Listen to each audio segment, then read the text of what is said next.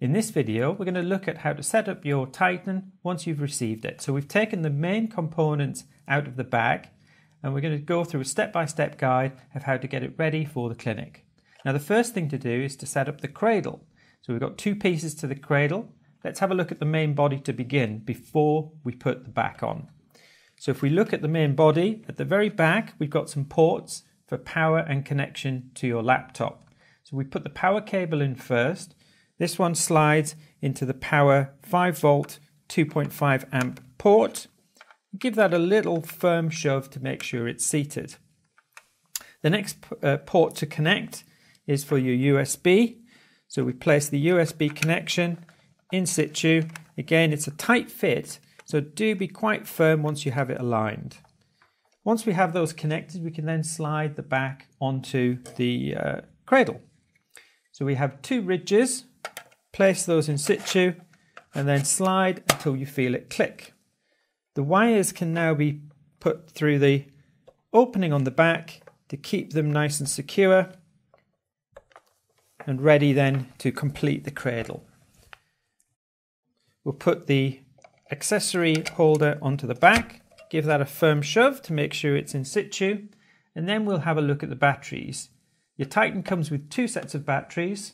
One as a spare to charge. Both are marked in the same way, this side up, with 3 pins on the bottom. Let's put the one in the cradle to begin. If we look inside the cradle, we can see the 3 pins, and we can line that up with the battery and place that as so. Once this is powered up, this will charge the spare battery. In the handset, we'll place the second battery. We slide off the back. We take our second battery, marked in the same way as the first one that we put into the cradle, this side up. We've got 3 pins in the unit and then ports for the battery to be located. Once in, it's quite a snug fit, but you can bring it out by just easing it forward if required to place the second battery. Then we can place the base back onto the unit and we're ready then to look at the ports. Now the probes, we have 2 probes, the short probe located on the top here, and the long CAC probe cable. Let's look at the short probe to begin with. To remove the probe, on the base of the unit, you'll see a round circle which is a button. That removes the locator pin to allow the successful removal of the port. If we want to add the clinical extension cable, we can look at the end of the port. We have an arrow marked on the end and also a red arrow marked on the Titan unit. If we line these up, you don't necessarily need to push the back as it will go across, but it may make it just a bit easier if you just release the retaining pin and then put it in situ. You'll find on the end of your clinical extension cable a protector. Now it's important that when we're testing, obviously we remove that protector, but keep it safe, because when we want to then move the unit or place it into a different location, we want to cover that over so we prevent any damage to the clinical extension cable probe. Once we're ready to connect the Titan to the laptop, we can see that the cradle is powered on because we'll have a green power indicator. You'll see next to the spare battery, we've got a flashing indicator. That's telling us that the spare battery is charging in the cradle. Once that battery is charged, we'll have a solid green light. Then we'll take the USB cable and connect that to the laptop. Now we're ready to use the unit. So we've got a couple of different options with the Titan. Let's power it on to begin with. We can take the right or left button, hold for a few seconds, and we'll see the unit power up. The screen will illuminate when it's ready for testing. We can press the center button to move through the different menus and select the tests that we want to carry out.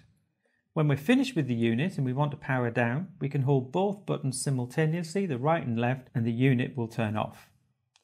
When we're ready for testing, we have 2 different options. We can either use as a handheld unit, and by that we can then place and clip the clinical extension cable onto the patient and hold and select the appropriate testing as required.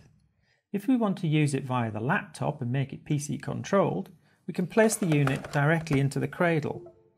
Once it's successfully connected to the laptop, you'll hear an indicator, an audible tone, but you can double check the screen because on the screen it will say that it's PC controlled.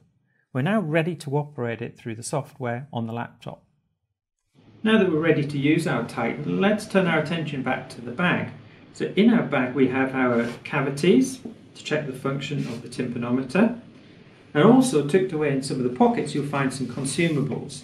So we have our tymp tips and also some cleaning tools to make sure that the probe is free of wax or any debris.